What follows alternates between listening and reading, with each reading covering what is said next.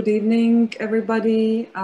Greetings from Brno, Czech Republic, or good morning if you are in Mexico or other parts of the globe. I would like to welcome you on this online discussion meeting, which is dedicated to arms trade, drugs, and militarization in Mexico. My name is Zuzana, and I am a journalist from Czech Republic. I work for a small online daily news organization called Deník Referendum. And now I would like to invite head of Rosa Luxemburg Foundation in Prague, Joanna Gwiazdecka? Sorry. I would like to invite you to have a short remark on our meeting. Thank you, Zuzana. I would like, in fact, to share with you only one remark. Yesterday, I read about the new contract on Hungarian government for the military aircraft.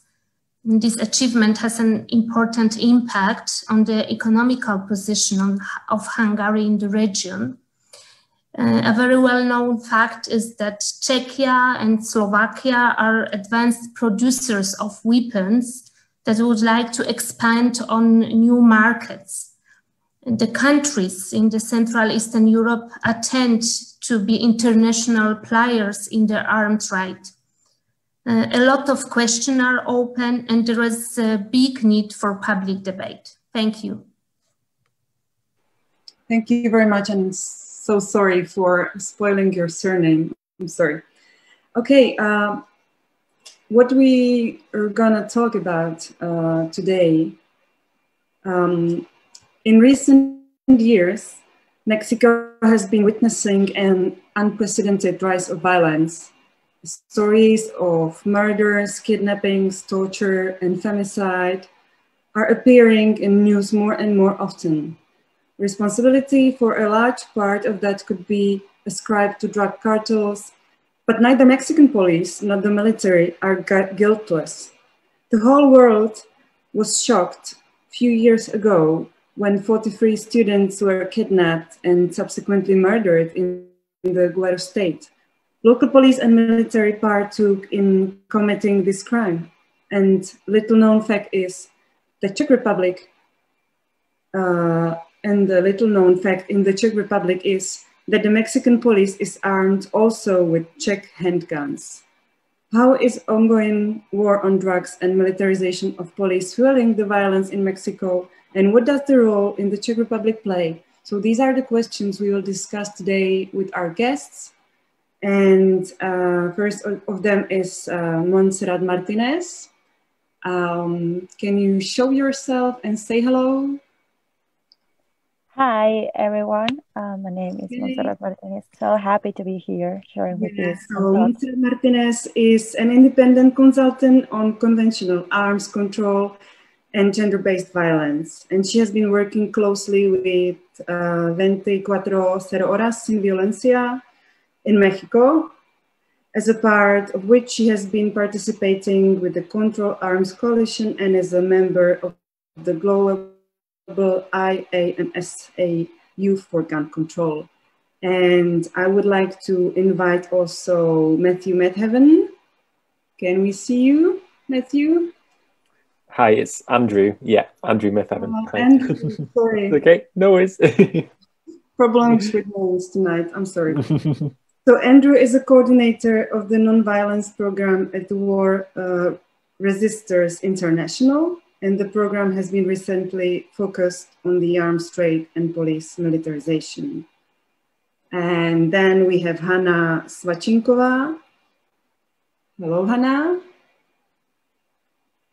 Can we see you, please? Hello, everybody.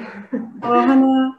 Hana volunteers in NESEHNUTÍ, Czech organization NGO, where she devotes herself to arms trade, watch activities, and topics such as youth militarization and the connection between militarization and gender.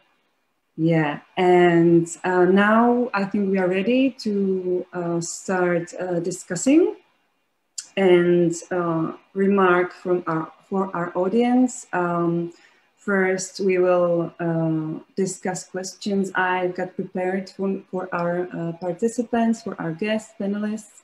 And then after maybe 45 minutes, there will be also space for questions from our audience. So everything will be ready and everybody will have their moment. Yeah. So I would like to start with question for Monserrat. Monserrat, would you like to introduce yourself and your work with explaining us how is it possible that Mexico became one of the most violent regions worldwide? In other words, what is the link between gun sales to Mexican police and the rise of violence there in your country? Sure. Well, first of all, I must say that the Mexican war on drugs, it's not like a single front, like confrontation or war. It's not the violence that has been spreading all over the country in the last almost 20 years. It's like is in the midst of a war on several fronts. On one hand, we have like the army and the navy and well, these police corporations and forces and groups again while fighting like in an open confrontation against criminal groups. And on the other hand, we have like the disputes between cartels and for the control of the markets and communication routes and commodity producing territories. And so, well, that's like a big picture of what is going on here in Mexico and how it started and how we like trying to systematize what is going on here. But also we found like there were regions in Mexico that they were already like really violent, and they decided to start self-defense, and that also like explode another area of confrontation and violence. And then if we like mix these all patterns, and also if we see, well, Mexico is a country like it's a huge problem of corruption and impunity. So we can see that there is like a mix and match, and so unfortunately context that rise up like a huge violence. For instance, the last 12 years, it's been an increase on gender-based violence, on armed gender-based violence. There is an increase on not only on homicide rates, but also on femicide rates. So what is that for? It's because, well, there is a huge impunity, and there is a message that we can like transcend violence, and violence is permitted, and it's the legitimate way to run in Mexico, not only by criminal cartels or by the governmental forces, the authorities, but also by any civil that has access to arms. So yeah, that's why it's important to look after like the not only, well, for one hand, this strategy that has been launched since 2006 by the Calderon's administration, but also it's important to look what is the line, what are the patterns that have been followed through the years, and also they are still on these days, and that's involved. And it's very important to see like that's involved like a huge militarization process, and also a huge militarization rise on expenses. So well, I must say that's like the general framework that we must say, yeah, that's why violence has increased all over the years, all over 20 years in Mexico. Yeah, thank you. Maybe Andrew,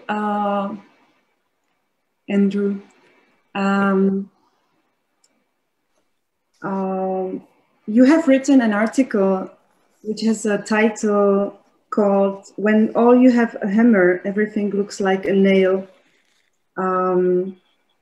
You discuss rise of militarism in police and also in society in this article. Could you briefly explain why you think that police that is equipped by plenty of guns does not imply safety and peace in society? Could you give us this background maybe of what's also going on in Mexico in this context? Yeah, sure. I'm not an expert in Mexico by any means at all, but I think that phrase I find really useful for trying to understand, especially kind of heavily militarized policing, because just to say it again, the phrase is when all you have is a hammer, everything starts to look like a nail. And it's kind of suggesting if your only tool that you decide to use to deal with a problem is kind of heavily militarized violence, or if that's your primary tool, then you start to use it in all sorts of ways that maybe aren't appropriate or like don't meet the goal that you kind of want to meet. And even perhaps your goal changes and you start to see the world through the lens of that kind of violence. So at WI, we've kind of been looking at what militarized policing is because I suppose because we're an anti-militarist organization, and for a very long time, we've been resisting kind of war in terms of between two states or between kind of two armed groups. But more recently, we've been talking about how militarism kind of permeates all of society and how that can kind of inform decisions being made by police forces or individuals or anyone who has a kind of militarized kind of outlook. So that then impacts not just kind of formal kind of state war, but any conflict where militarized violence is being used. Yeah,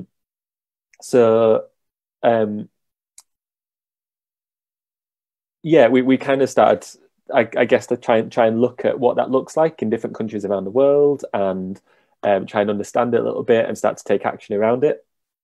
And I was really kind of in that question around like why you've asked why is police equipped with guns, not implying kind of safety and peace. And I was reading an article just yesterday about how the police forces in France really heavily responded to a protest by migrants in the middle of France who were protesting around their rights and access to asylum and things in France. And the police there reacted really aggressively and really violently.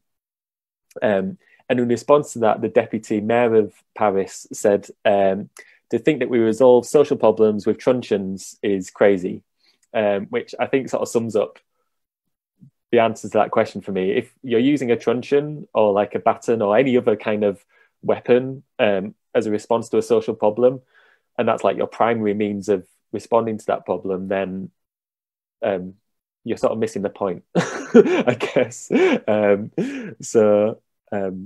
Yeah, I don't know if that answers your question, but yeah.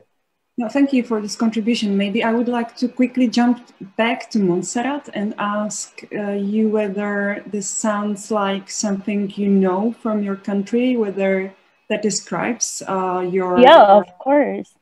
Okay.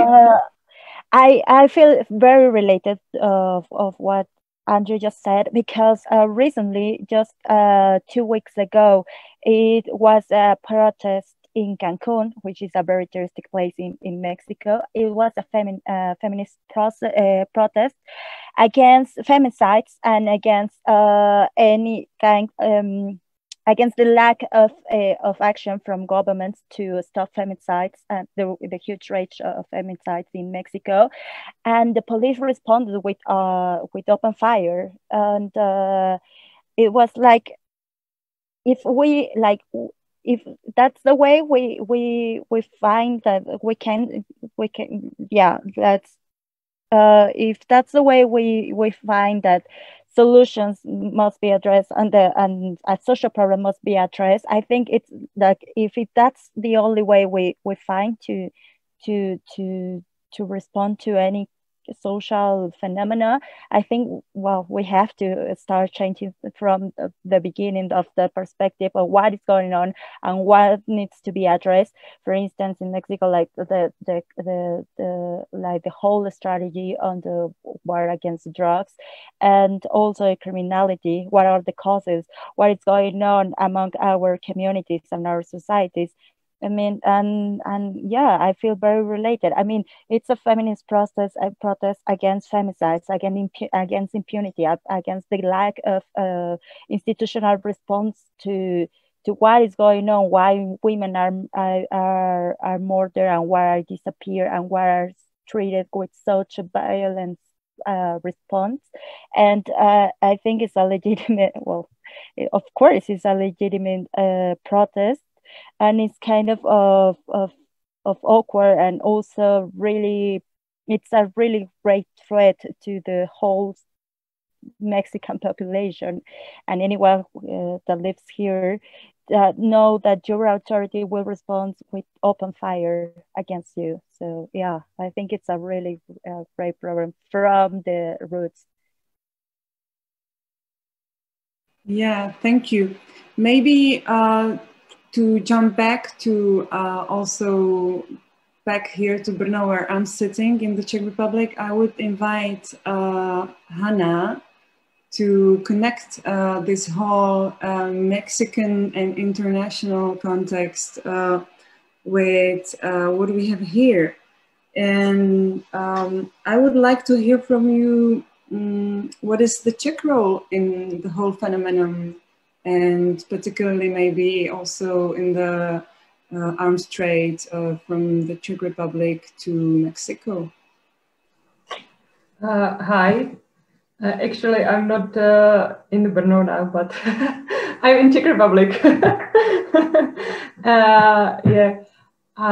Well, as Andrew said, I'm also not really involved in the Mexico situation, but I can briefly tell you about the situation on the Czech side. We know some really few data we got from the Ministry of Industry and Trade of Czech Republic. And that's what we know about exports from Czech Republic to Mexico of weapons and other military equipment. In the last 10 years, it reached 21 million euros, and the trade peaked in 2014, when mostly small arms were exported, valued at 7.1 million euros. According to the Mexican army data, Czech companies sold their 7,904 firearms to Mexico for use by state and local police. That makes Czech Republic the 6th largest exporter to Mexico for police firearms. Also in 2014, Czech media reported that Česká zbrojovka or CZ group, in other words, contract to equip an elite Mexican police unit in the new division of the federal police with 2,600 assault rifles and 5,000 handguns. And this sale was purchased and it was around 7,600 firearms destined for the federal police and the state police of Zacatecas and Morelos.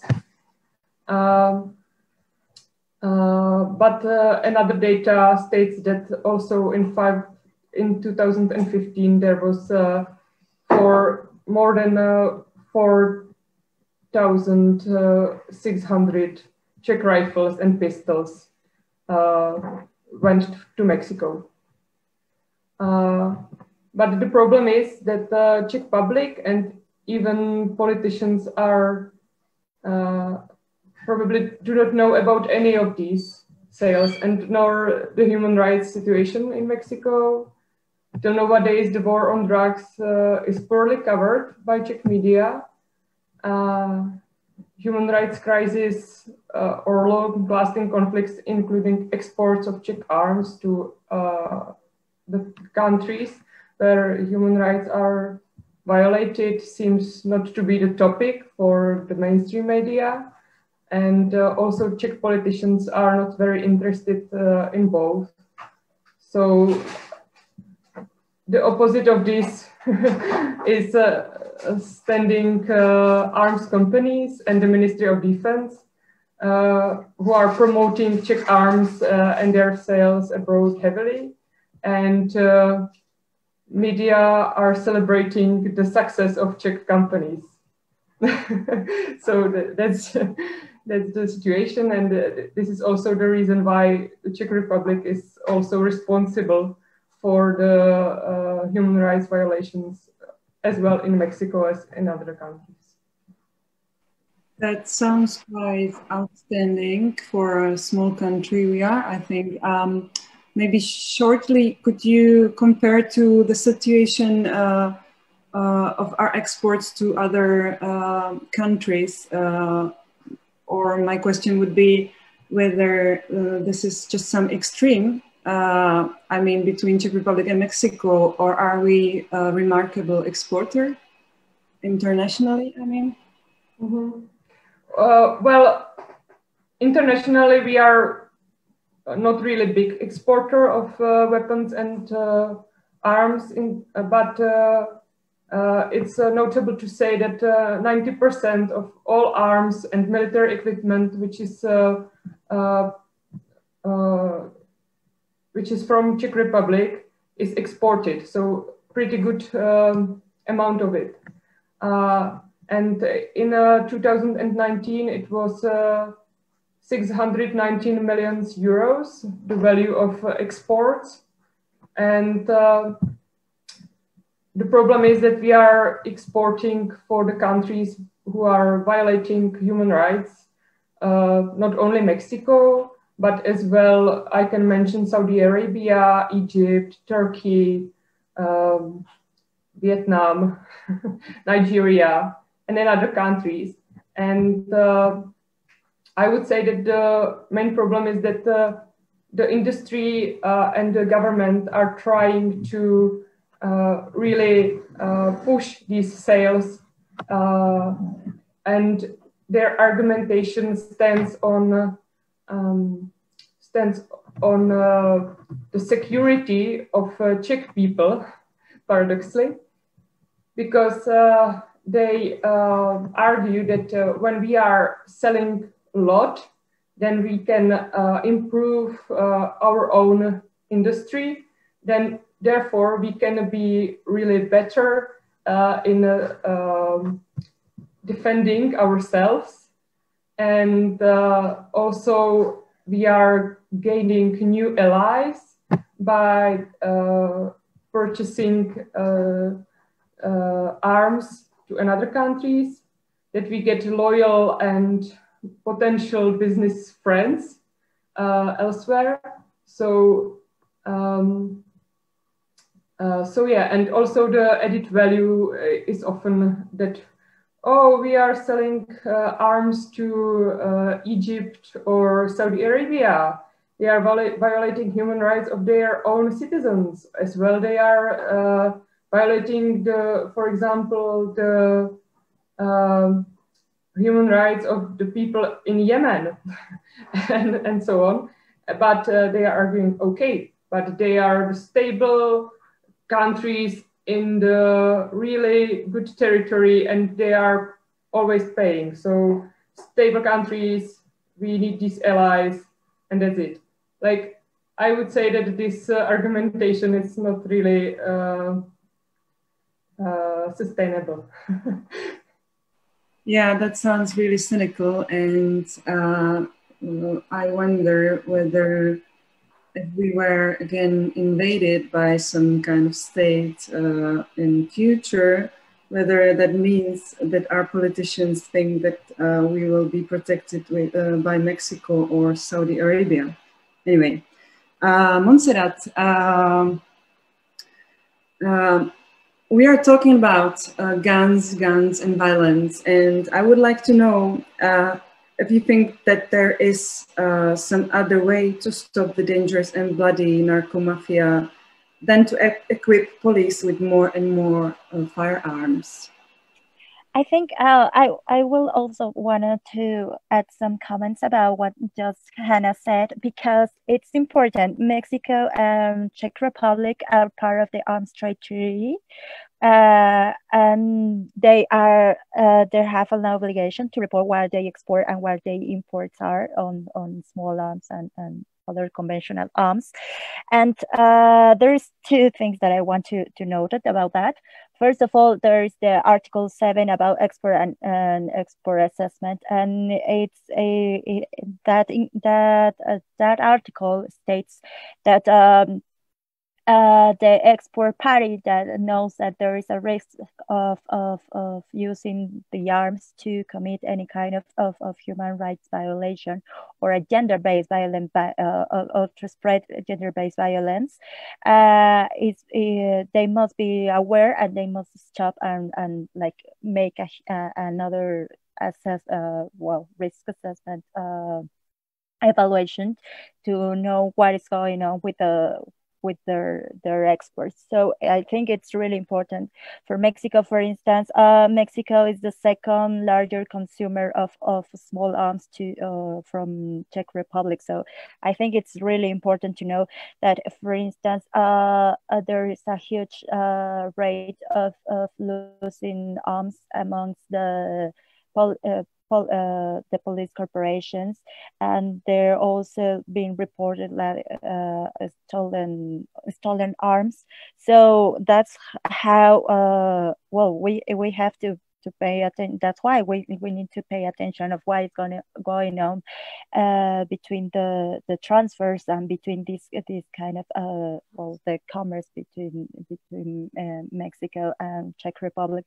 Also because of the there is an important part about the end user certificate.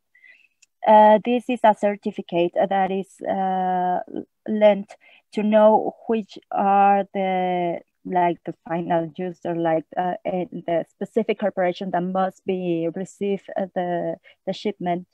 And as far as we know in Mexico, that the transfers are signed by the military forces, by the military forces, by the military institution here, the national military institution. So it doesn't refer to any kind of corporation. Like, for instance, if that shipment will be directed to police in Guerrero or in Jalisco, places where have a huge rates of violence.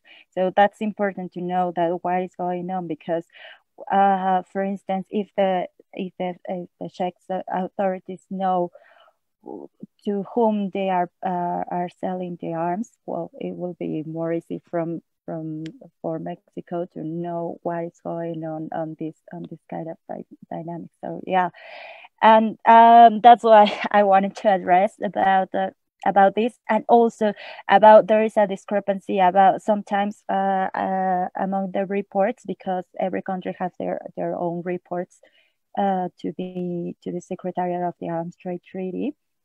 And about that, there are also discrepancies about what we are acquiring in Mexico, what is acquired, what is selling from other countries, because we identify the merchandise and all the transfer and the shipments as different kind of merchandise.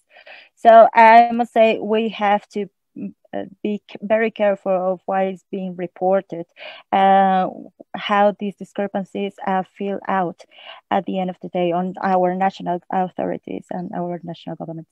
So yeah, that's one part I wanted to address.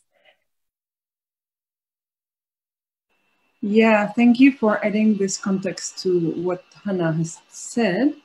So you skipped my question actually, and maybe just to change the speakers for a while, I was thinking that also Andrew could add something to that question, and so I will raise it again. And it was whether it is possible to stop the dangerous body narco mafia by other means than with more and more firearms. So, Andrew, do you think you could maybe say something to this? Yeah, I can try, but again, like I said before, I'm not an expert in Mexican politics or anything going on there really. So yeah, no problem. It's a theoretical question, so there's no need to direct it to Mexico, but really. Maybe turning the question on its head a little bit. The other way of looking at it is to ask, will continuing to fuel that conflict with more and more weapons lead to a resolution that's kind of peaceful and equitable? And I would say, I would assume not, I guess. And that's why I'm part of resisting the arms trade and part of resisting police militarization. I kind of there are two ways of thinking about peace, which I find quite helpful. One is the idea of negative peace and the idea of positive peace. And negative peace is the one where you don't have fighting, but you don't necessarily have like social justice or equality or these things. And maybe sometimes it's possible to achieve that by just overwhelming force, like just continuing to fight until somebody wins. But that's not kind of a just peace. It's not kind of a secure peace, and it's not a peace that necessarily meets people's needs. It's just a peace where people aren't fighting anymore. And that's the kind of peace that's being promoted, and I think that's the kind of peace you fight for, I guess. But a kind of positive peace is one where there's kind of the needs and the problems that have been fueling the conflicts in the first place are met. Yeah, again, I don't know about Mexico enough specifically to say, but that's the kind of peace we have to be thinking about if we want a just world. And that's not the kind of peace that you achieve by just buying more weapons, I'm sure. Thank you. Maybe Monserrat, do you want to follow? Yeah. Also about what Andrew said about social justice, I think it's important because this is enforced and strengthened by the whole system. You know, not only the exports. Well, for one side we have like the legal transfer and also the illegal transfers and trafficking, but also we'll have like from the legal transfers we have like this problem of diversion, that we don't really know what is going on with these arms that are being transferred and which corporations are receiving, and which are who are the people that are using these arms. Yeah, that's what from one side. From the other, like inside, we have like a big problem of a lack of control of for instance, for shipment, for like we don't have control. For instance, when a police officer takes their arm their gun to their home. We don't have like these controls because it also allows gender-based violence in their own homes, in their own So, and in your family, in your community. So like it's a really complex problem for one side. And also we have like this part of impunity and corruption. And I think it's an important part, because sometimes like we find out that police officers are obliged to lend their arms or to rent their arms to criminal, to make any, well, to any criminal that wants to make any criminal acts, and then they are back. So we don't have like that register of what is going on in between, you know. And also yeah, so I think it's a big problem of like this huge increase on arms transfer, on military expensive, on the view what is going on in Mexico, and also of how we understand what justice means. If that means that incarceration, if that means, for instance, the whole system has allowed to increase the rates of torture or to extrajudicial executions. So if that's the role that the authorities want to play around the civilian population, I think that's a huge problem. So that's why I think it's like a whole system, and it's strengthened by, for instance, for legislations that allows among deployment of military activities within civil or institutions, and also their task that are being asked to perform the military authorities, and also the militarization of police corporations.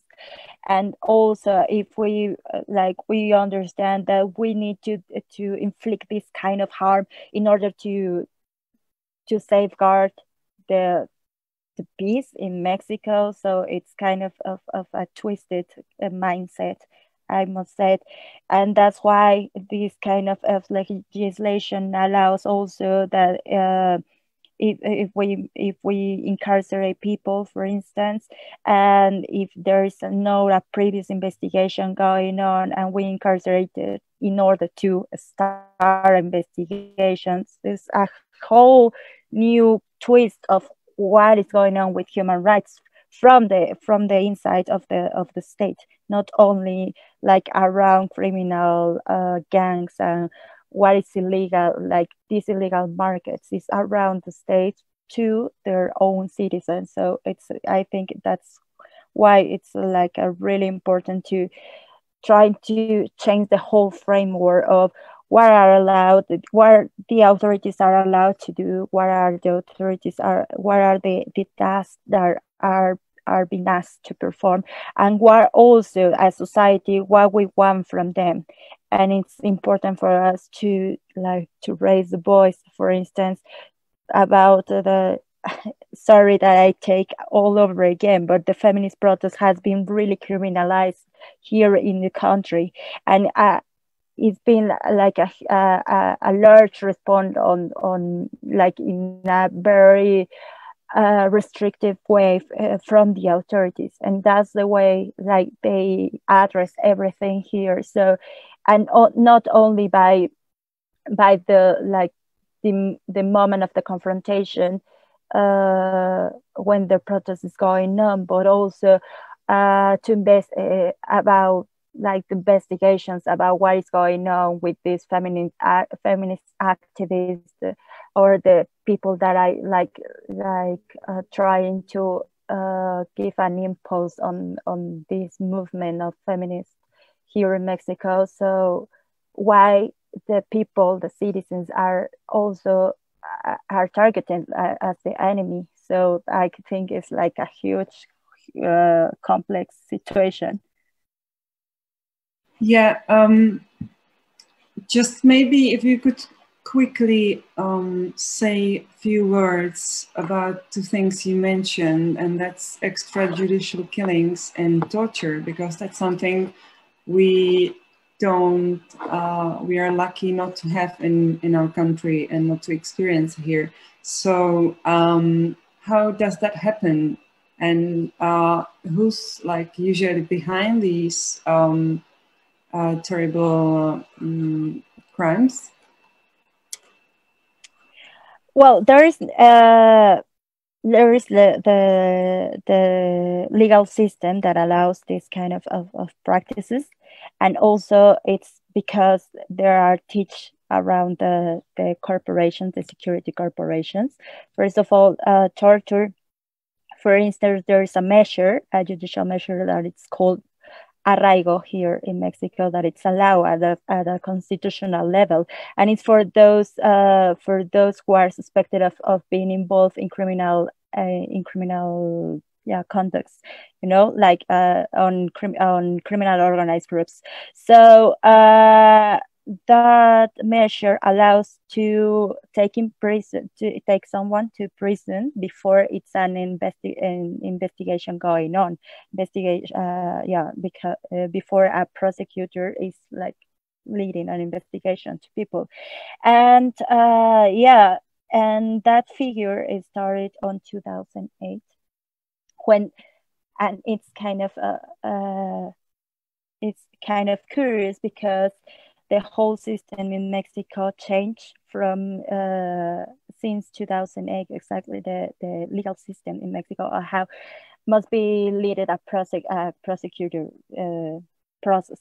So and also here in Mexico we have an important reform on human rights since 2011. So it's kind of twist, like we have still these kind of measures that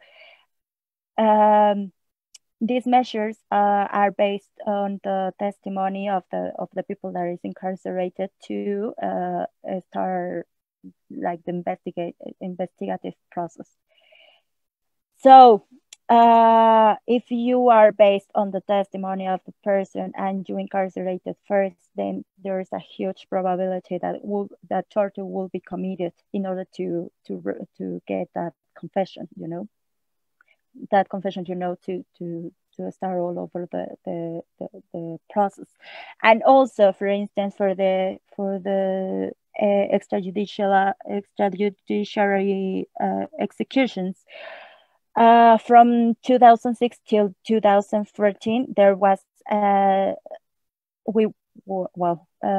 was informed to the population that there was a rates of the people that were killed or were dead in a crossfire incident, but also that they were identified as criminals in a specific like event of violence among army or among police forces and criminal groups. And but suddenly in 2014, when people start asking also other organizations about what was going on with that rate of people that were killed in combat, a way to say it, there was informed that there were no statistics, no register on that information. So we have here in Mexico also an institution that is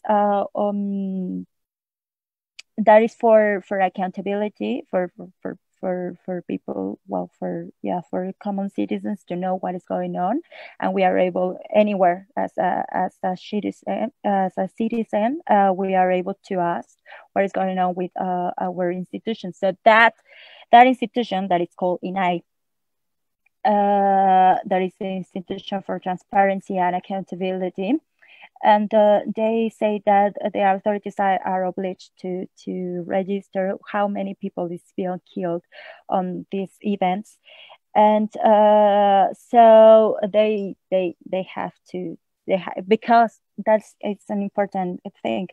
These kind of register are held by military force because they are supposed to lead these kind of operatives and these kind of operations against criminal groups. So, and there's a lack of transparency of what is going on. So yeah, I think that's why I think, and I just said it's a complex problem, because it's a lack of also of transparency and accountability of certain authorities here in Mexico. So yeah, that's like the context. Yeah, thank you very much. Andrew, please. Many people could maybe think that while we are talking about Mexico and the problems about Mexico has with militarization and violence, many people could maybe think that it's something related to national mentality or some specific historical context of the country. But I understood that there are probably also some structural or systemic reasons behind that. So do you think that this is more about the guns that are driving police and the society to militarization, or is it like also something else? Yeah, it's a really interesting question. I think we can kind of see forms of police militarization and militarized policing taking place all over the world in different contexts and in different ways, in all sorts of different countries, in every region. So I think even if it looks different in some countries and perhaps more extreme in others, because of the context, like I don't think you can say it's like about any particular kind of mentality in any country, if that even exists. So I think it's really hard to say what's driving it, but I think it's really important also to say like this is nothing new. Like there's been forms of oppressive state violence in different ways, in different contexts all over the world for a really long time. And I think a really interesting example of that, which kind of persists, is in Canada, where the Royal Canadian Mounted Police were formed in the early 1900s, I think, specifically to kind of subjugate and I guess kind of control the Indigenous people in Canada at the time, as kind of Canada was being formed as a nation, and that continues. That specific unit still exists and continues to have that role, and is still being used to kind of enforce extractivist projects and build pipelines across First Nation land and things like this. So I think for me, what I see as kind of driving militarized policing in a really general way, kind of painting with a very broad brush, is a preference to sustain I guess economic systems and unjust social relationships and I guess norms in society that aren't just, and so you need to use, to sustain those kind of structures, you need to use some sort of force or violence, because otherwise people will continue to kind of demand their rights and push against those systems. And we're seeing that all over the world all the time, people kind of standing up for their rights or standing up for like social justice, and the state is in turn responding with violence because the structural change that's been demanded isn't possible within their kind of worldview, I guess.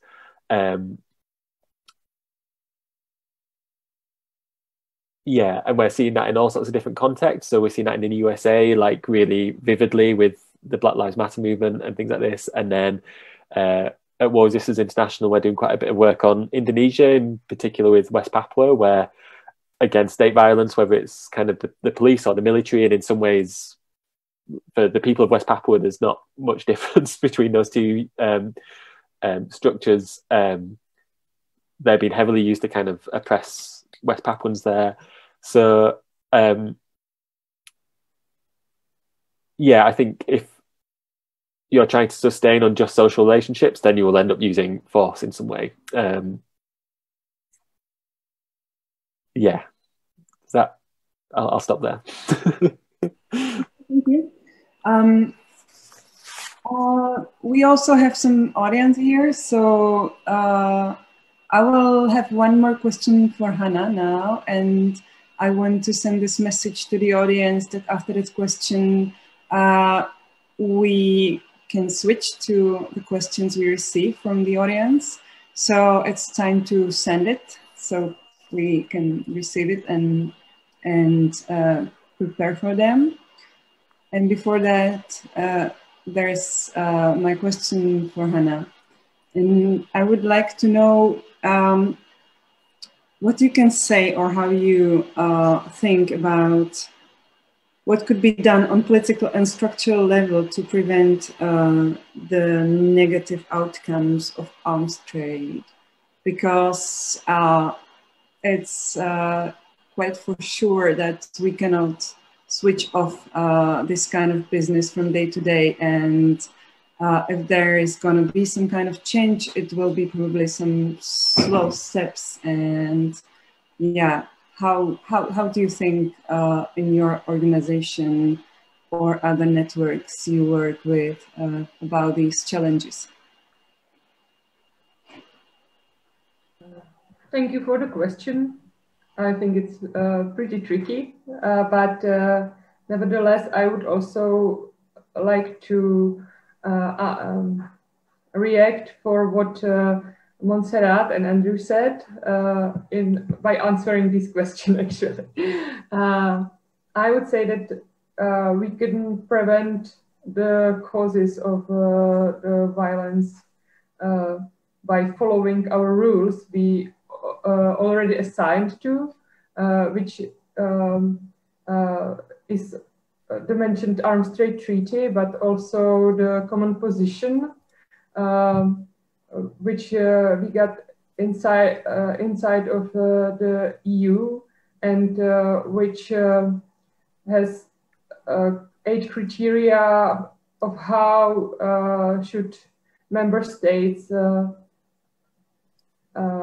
or under which conditions should member states export the arms and military equipment to another countries.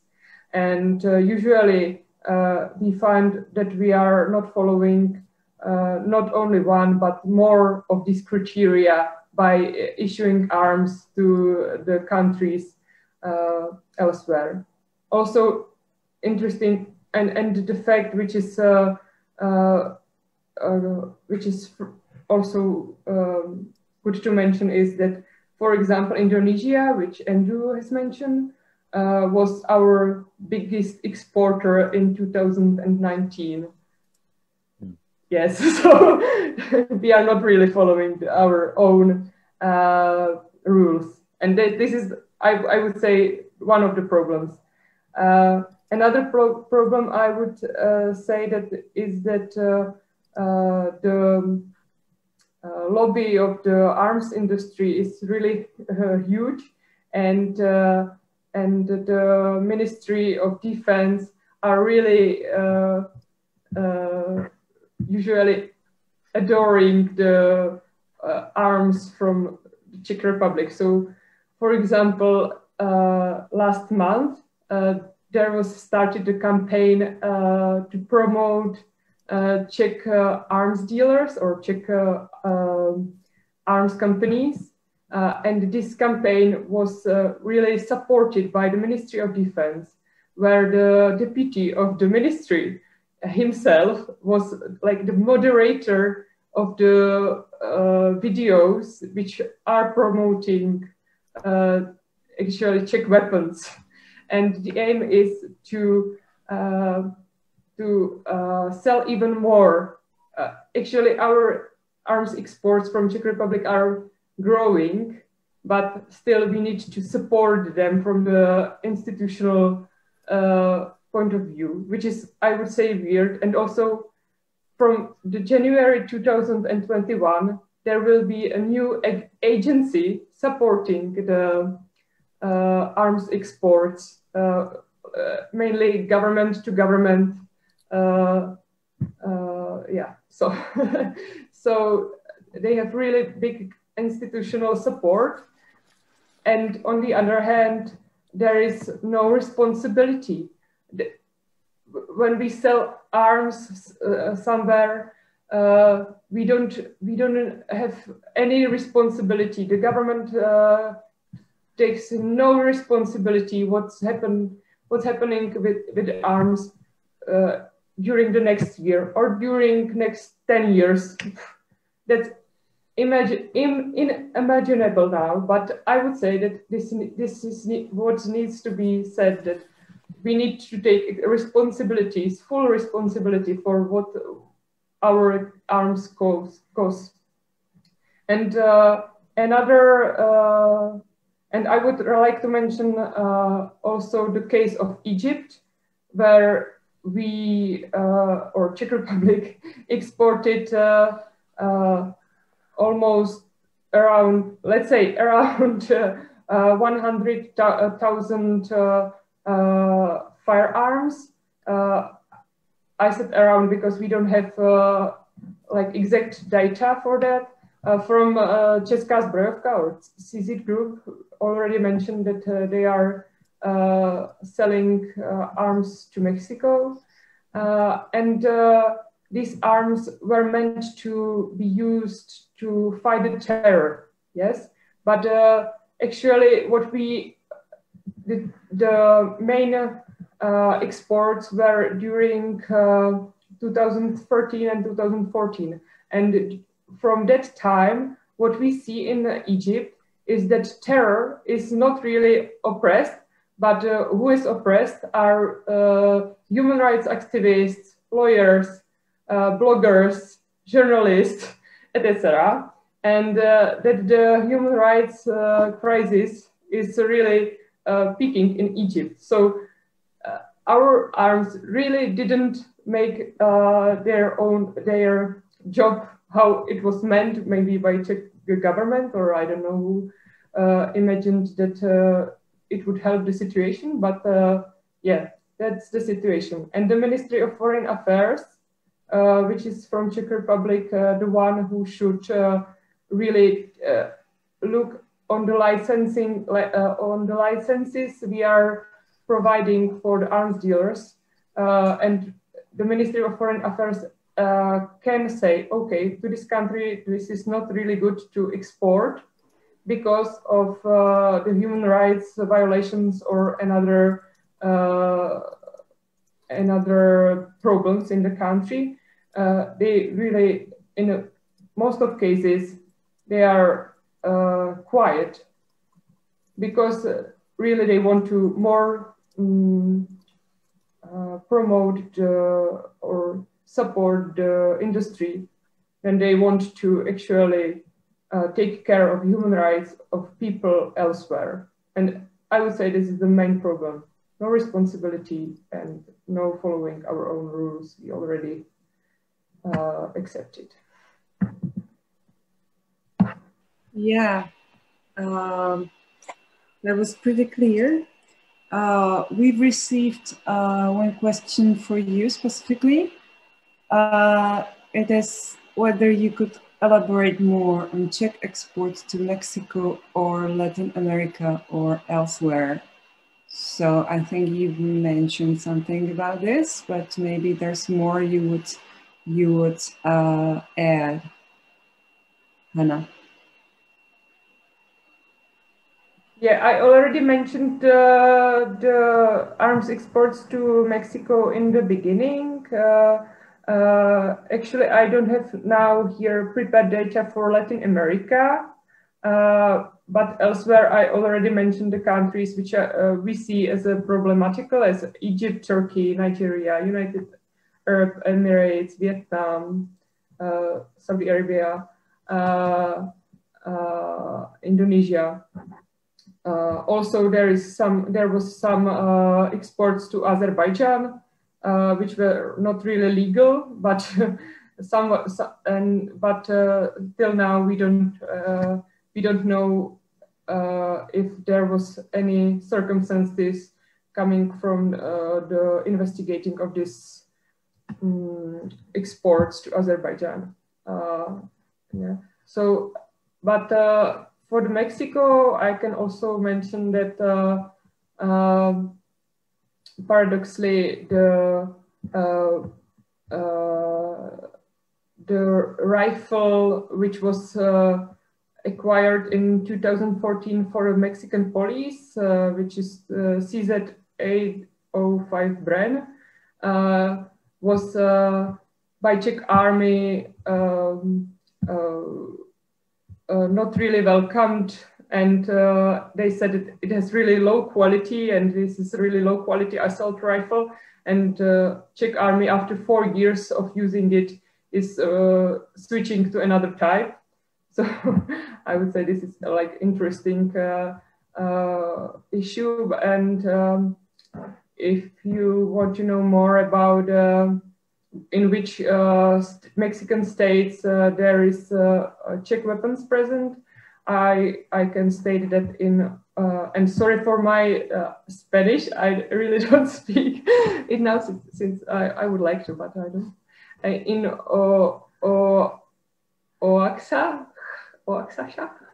please, sorry, Oaxaca, maybe.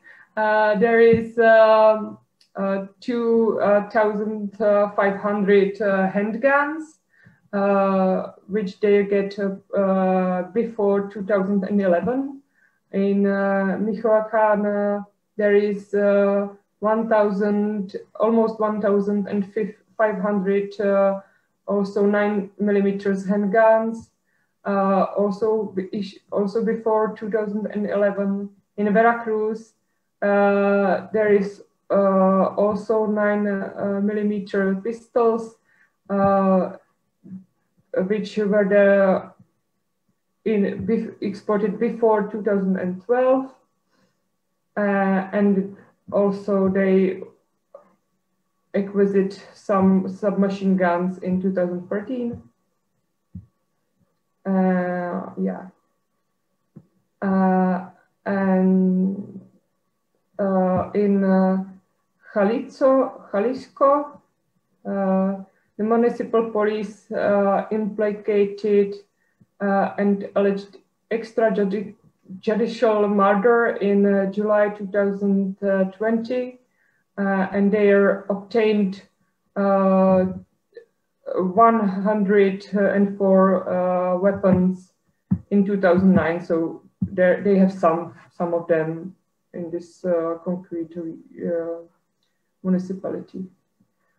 So, but actually, I'm really not the expert on Mexico, and only what I can tell is the data we got from official tables, and this is also the problem that that the ministry which issues the tables about the Czech exports are pretty unclear. Usually we are not able to identify how many firearms, or if it was even our firearms were exported. What we see is value, and also the sorry for my English, I forgot, and also the type of the is it a category? Yeah, category. Thank you. We only see the category, and in this category, there can be firearm or just some equipment for it, or it really varies. So we don't know exactly what they are ordering from these official materials we got. What we know is what, for example, Česká zbrojovka is really like putting in their PR. So, for example, we know that their exports are really growing rapidly during this year. So, yeah. Yeah, thank you very much. So, if that was not enough for our audience, you are still invited. I mean, our audience is still invited to send their questions to our panelists. Now I have something for Monserrat, because I have realized that I would like to know whether you remember when it was the first time you've heard about the Czech Republic and whether it was in a context with weapons or something else. When was the first time that I heard of the Czech Republic? I think in the I don't know, forever, because will be I study international relations as in my bachelor's, so I'm really close to history of the Velvet Revolution, of course, and also. So I was only curious whether we are famous for weapons in your country, or more famous for weapons than the Velvet Revolution or anything else. No, that's a good question. No, because we are used to think that weapons came from US and not from any other countries, from for instance from Europe, and also because we are like, well, our authorities and the larger population is not aware that we are like the second larger importer from Czech Republic arms. Also that there's like a huge rate of arms that came from Austria, from Germany, from Israel, from Italy. Like we have to keep an eye on that. But no, there's no awareness of what is going on in arms transfers, because the problem has been focused on what is going on between Mexico and US, because, well, we are so close and we are too related, and there are some kind of events such as Fast and Furious operation that has led to like there's a huge guessing of what was going on with those arms, and if that also allowed to increase violence, armed violence here in Mexico. So that's why we like, well, here in Mexico is not awareness of what is going on far beyond what is going on in US. And I think it's important to know that, for instance, Europe has a much broader approach of how to address human rights violence and human rights like the whole system of human rights and how to be addressed. And I think and it's related, and also it's like really accurate on the relation among human rights and weapons and human rights and transfer of gun arms. So yeah, no, there is no awareness, and I think it's important to promote this kind of events, and also to promote this kind of dialogues among also our authorities, because they don't have apart from what is noted on the news and by the journalists, the specialized journalists, there is no any kind of information of what is going on here, and that it's not like and events that are like just once in a time line events, but they are like the whole context of what is going on here in Mexico. And there are so many also recommendations from international organisms by the UN also of what is going on. I think they can make any kind of reference to that, but that's, yeah, I think it's important from us to start like these kind of dialogues among civil society and authorities and journalists of what is going on and what is the importance of arms transfer from Europe, and also from this as Hana say, sometimes we think like Czech Republic is a small country, but it's not in terms of what are the dynamics developed around some kind of regions around the world. Yeah, thank you. Andrew, are you here with us? Yeah, I'm here. Hi. Yeah, good. Well, what do you think? Is armed police always bad, or are there also positive case studies where police is disarmed or completely cancelled, and the place is still peaceful?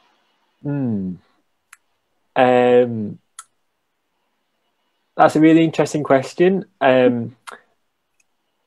You said armed police, and I think we prefer to talk about militarized police, because just to kind of make a distinction there, partly because you can have, I think, militarized approaches to policing which aren't necessarily using like military grade weapons. Of course, in some contexts that's the case, but in others it's not. And when I got your question, I wasn't actually sure of any examples of kind of the police being like fully disarmed or cancelled. But one that came to mind was in South Africa after when apartheid ended. There was an attempt to kind of demilitarize the police, and in apartheid there wasn't much distinction between like the standing military and the police force, but they tried to separate those, and they changed the name to the South African Police Service, for example, to try and give some like sense that the police meant to serve, not oppress. And they removed military ranks from the police force. So I'm not sure what they called like the different ranks, but they stopped them having the same names as the military. And again, in attempts to kind of distinguish between those. But from my understanding, that process kind of actually started to be reversed. And like recently, they took on the military ranks of the police, of the military. Let me start again. The police took the military ranks naming structure again, and the South African police continued to be kind of very oppressive and militarized, and used as a kind of domineering kind of force, especially kind of towards poorer folk in South Africa. So that's kind of the one example I came across when I got your question.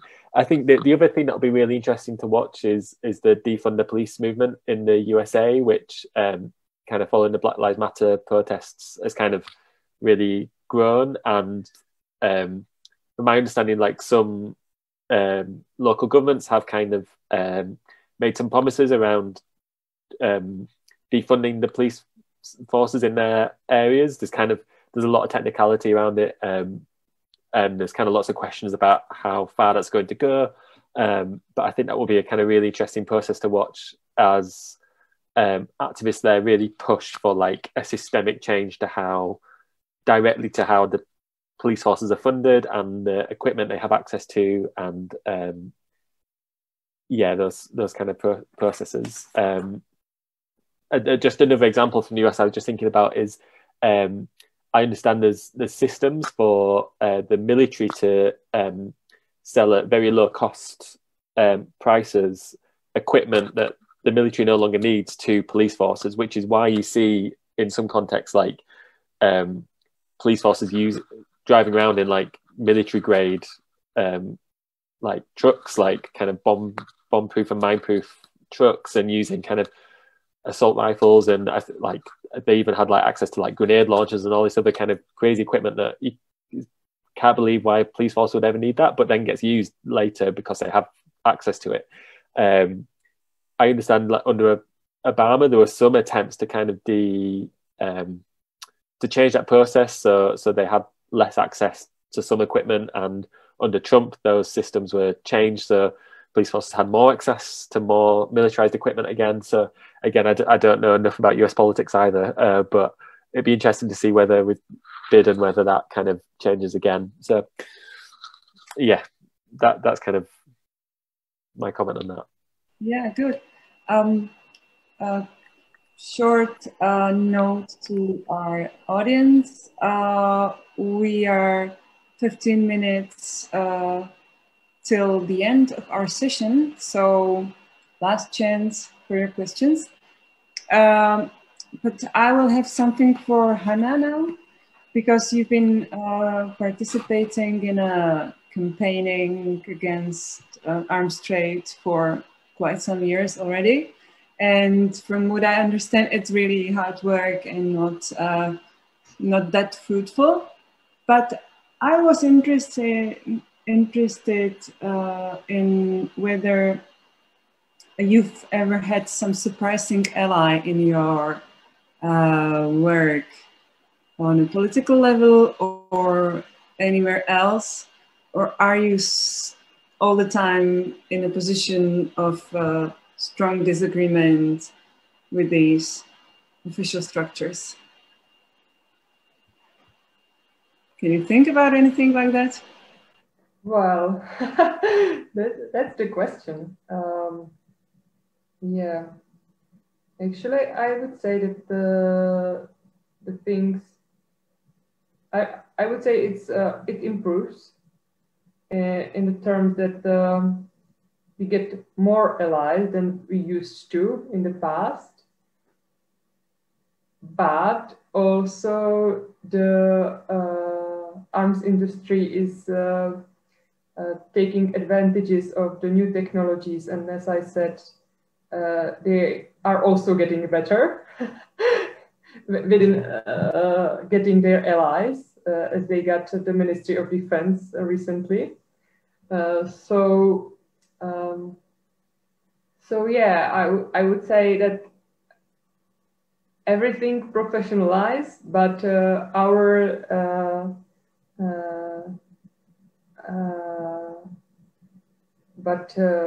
but we had limited,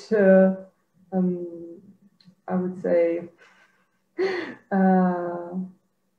well, basically, imagine we are the group of volunteers opposing the arms industry of Czech Republic, which in 2019 had the exports of 619 million euros value of arms and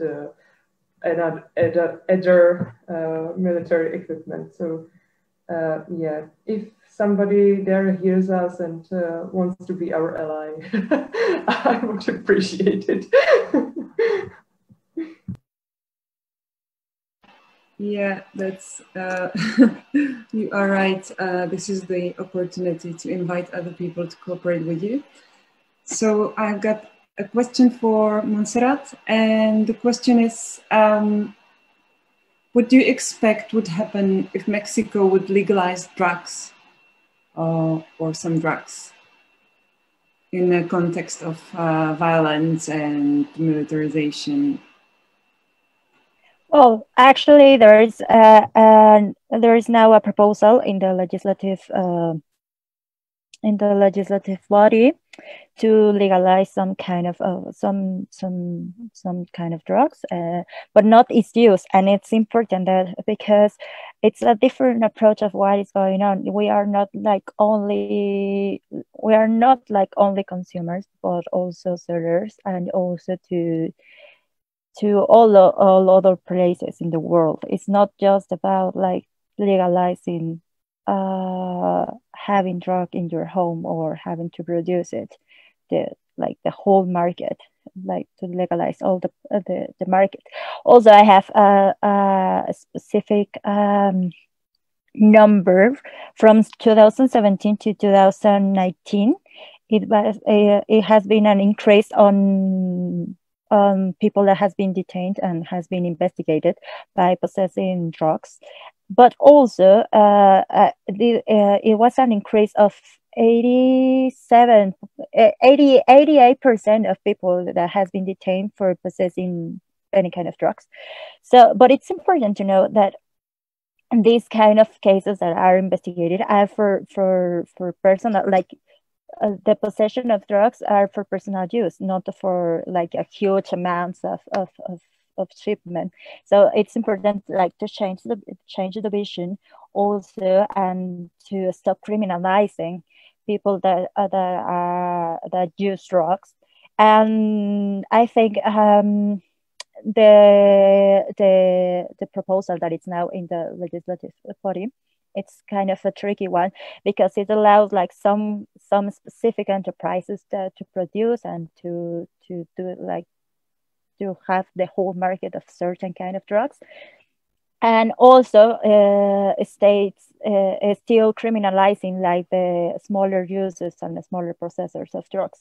So I think we need like a change of perspective. Also, it has been like here in Mexico has been promoted like a different kind of tribunals that must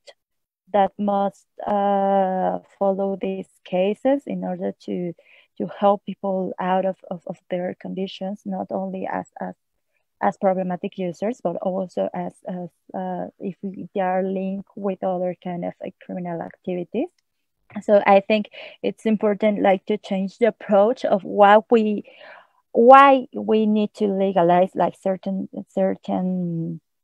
markets of drugs, and under what circumstances they must be legalized, and also what is the main target and what are the main purposes of those kind of politics.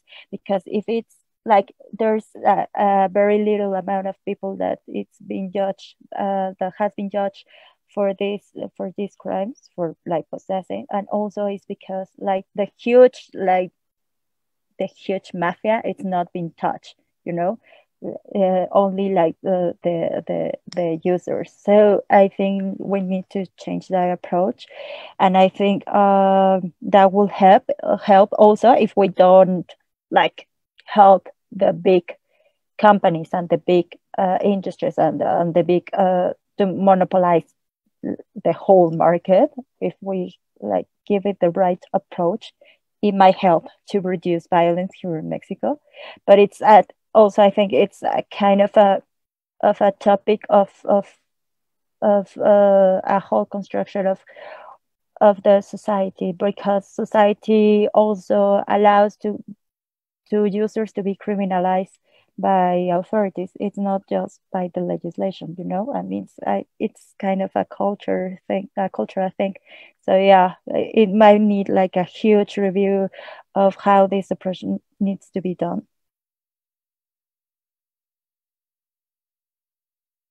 Yeah, thank you. So we have last 7 minutes, and there is a question for Hana. Are you with us? Yeah, the locals. Yes. Yeah, so the local xenophobic and populist party SPD in the Czech Republic called for arms embargo to Turkey in reaction to war in Nagorno-Karabakh. What do you think is their motivation? Well, I would say that they are now only one who are raising the topic of the arms exports now, because I would say that the parties who are the members of the government don't want to interact with this topic because it's pretty fragile, and I would say that this is like populistic view, because mainly we need to admit that Czech population are peaceful people who don't like war at all. As you can see that we divided, for example, with Slovakia pretty peacefully, and we are friends now. And we do not support any kinds of war in our neighborhood, but we don't see what's beneath the hills, you know, like far away. It's for us really far. So, but I would say that the war in Nagorno-Karabakh is,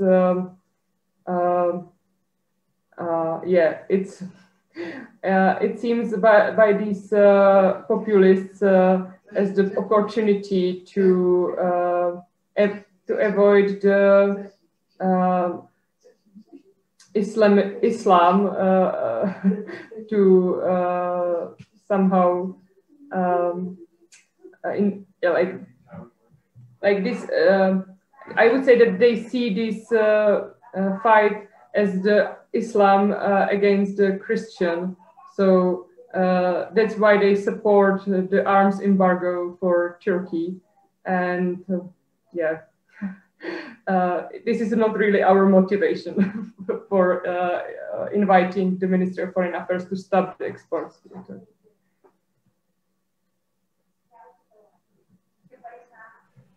Yeah, because we are almost at the end of our session, I would like to ask all three of you whether you want to react on something you heard during our session from other panelists, or is there anything you've got to say now? Just don't hesitate to.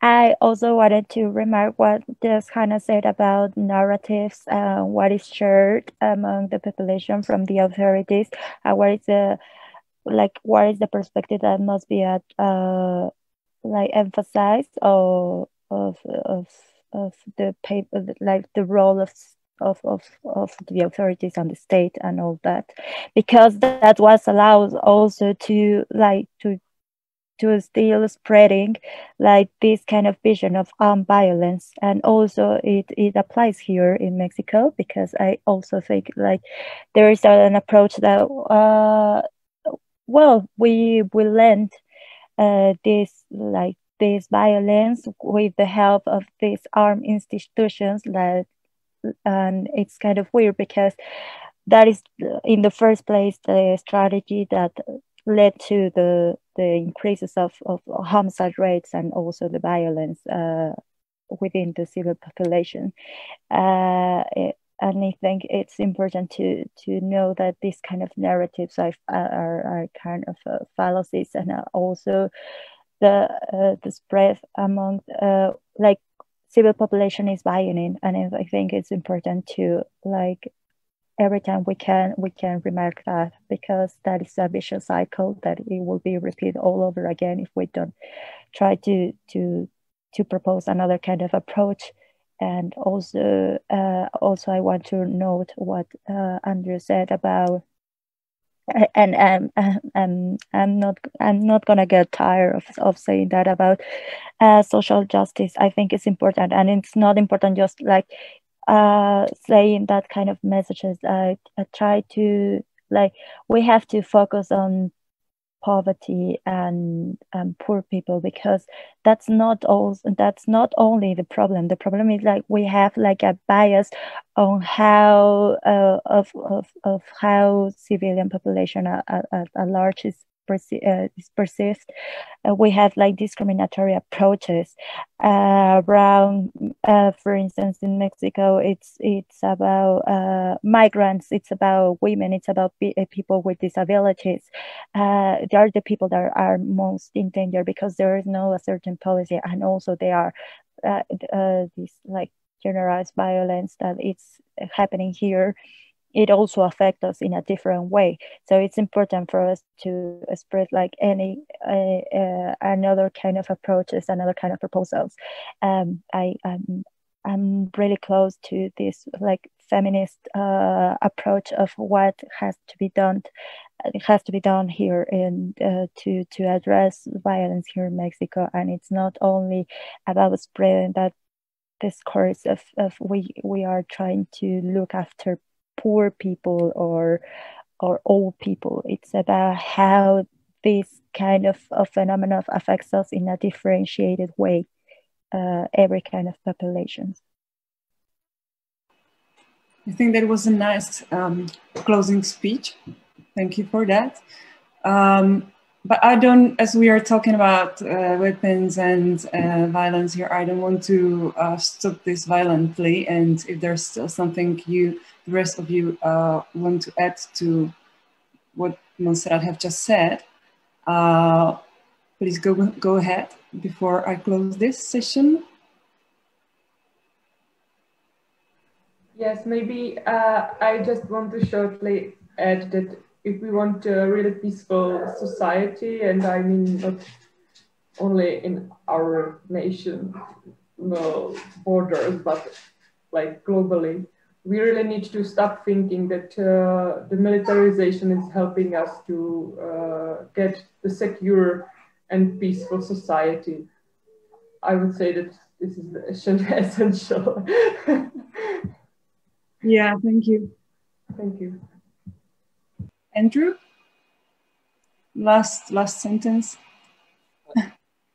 I was just kind of thinking like how important it is that we kind of challenge like this being like normal, this level of violence and militarization, like that it's not normal for most people, and actually it's a very tiny number of people with a lot of power for whom it is normal, and it is like the correct approach to solve problems. Like we're like incredibly good at solving problems and conflicts without resorting to violence in our everyday lives. We do it all the time. So like there has to be other ways to kind of to address the kind of problems that our world faces other than like highly militarized violence. And that seems like so obvious it should go without saying, but it's not the case because it's so common to have this kind of level of violence in countries around the world. So yeah, I don't know where you go with that, but it just seems important to say. But I'd like to say thanks to Montserrat for that kind of summary, because it was really like, yeah, really clear. Thank you. So yeah, thank you everybody from England, right? From Mexico, from the Czech Republic. And thank you Rosa Luxemburg Foundation for organizing this and for having us. If there's among the listeners somebody who would like to join campaigning against militarization and arms trade, do not hesitate to get into contact with NESEHNUTÍ, Czech NGO, and also other organizations here in your countries. I think that will be listed somewhere on Facebook if you're watching us through Facebook. Yeah, I hope I have not forgotten to say anything. So good evening to everybody. Good, not morning, but have a good rest of the day. Anywhere you are. And NESEHNUTÍ also published a publication about arms this year. I am informed here in our chat. So I hope we will have a link for this publication on Facebook so anybody can download and read this. Yeah. So thank you again. Have fun and a lot of success with your work.